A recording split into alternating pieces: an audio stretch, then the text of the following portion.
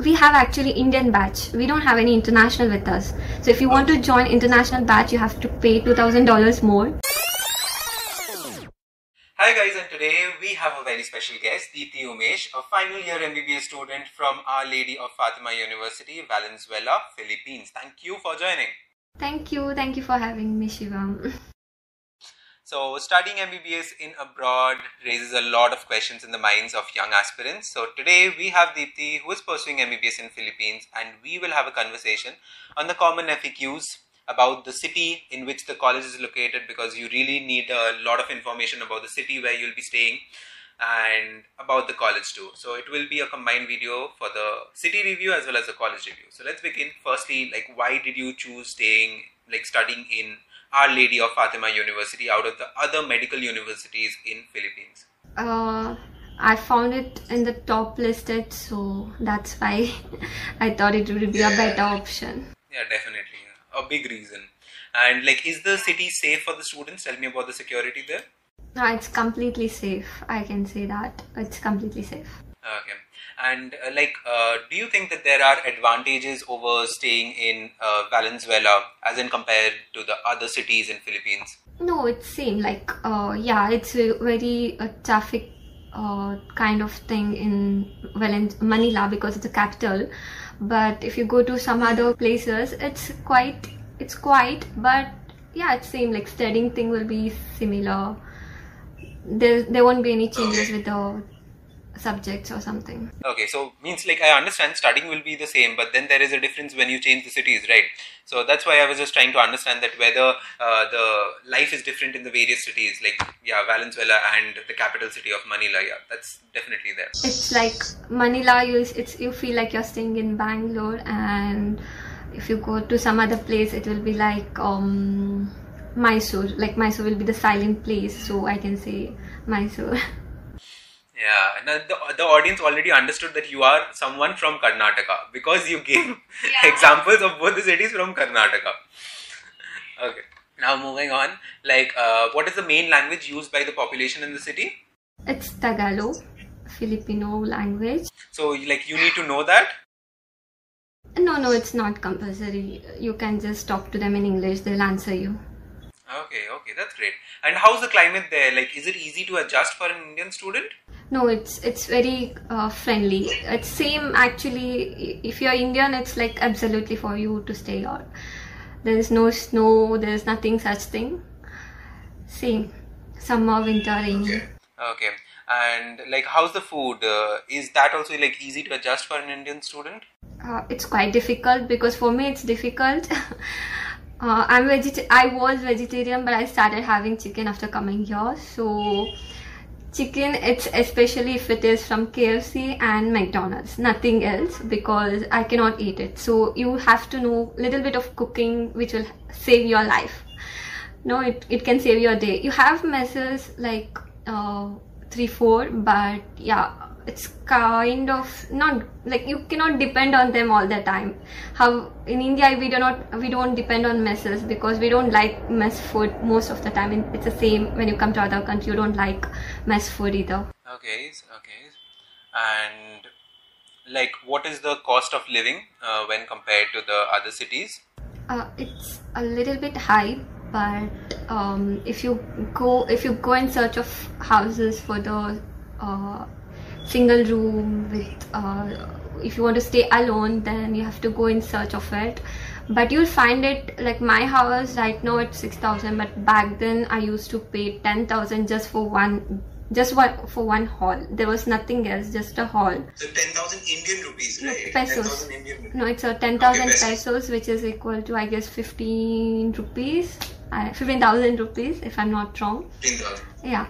So it was just one hall and I used to pay 10,000. And before that, in the first, in the BS, I used to stay in apartment. So that used to cost you again 10,000 because you have 2 rooms and 1 hall. So you pay 10 and the other person will pay 10. It's like that. So I wanted to stay alone. So I came out, I searched for it. And yeah, right now I'm staying in 6,000 pesos house. Okay. And how much are you paying right now? You are quarantined, so 10 days, you're staying where? Is it a hotel or Where is that place? It's hotel. It's nearby to Valenzuela City. It's a Quezon city.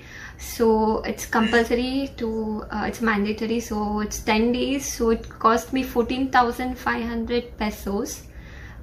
So again, I would say it is 22,000 INR.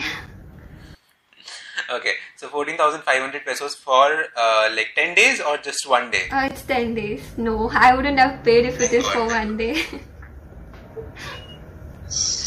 Okay, so jokes apart, like coming back to your university, like how old is your university? I'm not sure. I guess it's something like 15 years, if I'm not wrong. Old and popular enough. Okay. So 15 years and they're at the top, like one of the top universities in medical universities in Philippines. Wow, that's great. That's great to hear. And what is the FMGE passing ratio from that college? 40%. Oh, that's pretty great, you know? Like, that's nice. Back in 2019 or 2020, there were many. But yeah, let me not be that sure, like it's 40, I guess it's 40, 50, in between that. I'm not sure about it. Yeah, out of 100 students, if 40, 50 students are actually qualifying, that's great. That's a good ratio. Yeah. And how many students, like how many Indian students are there? Like usually people feel more comfortable when more students and classmates come from their own country. So how many Indian students there? We have actually Indian batch. We don't have any international with us. So if you want to join international batch, you have to pay $2,000 more. And yeah, that's how it works.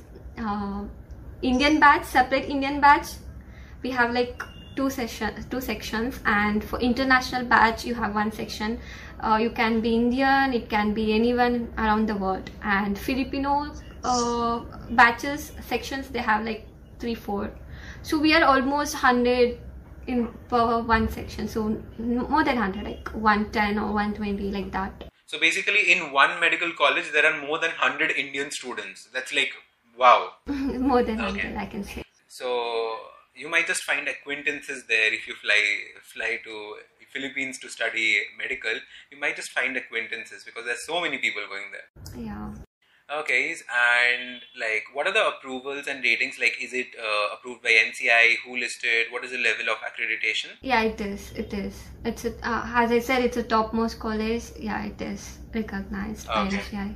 Okay, and like what is the course curriculum in your college, like specifically of your college? Like how is the education system of Philippines like here different from in India? Like is it comparatively more strict or is it more relaxing? Can you actually give proxies, bunk classes, like enter into co-curricular activities? Like how is the scenario? Yes, we can bunk, but yeah, we are here for studying, so it's better to attend the classes.